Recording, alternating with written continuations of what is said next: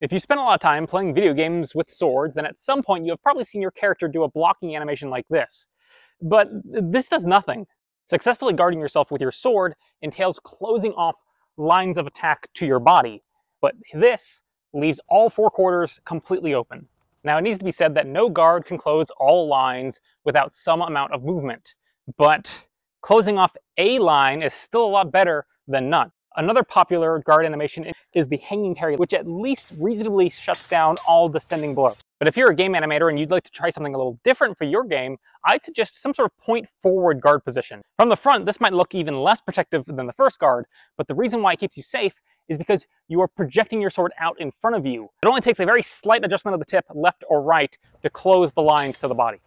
But if you're looking for a more dynamic blocking animation than that, consider opening up further into plow guards. It's going to have a bit more energy, and it'll still be closing lines in a way that makes a lot more sense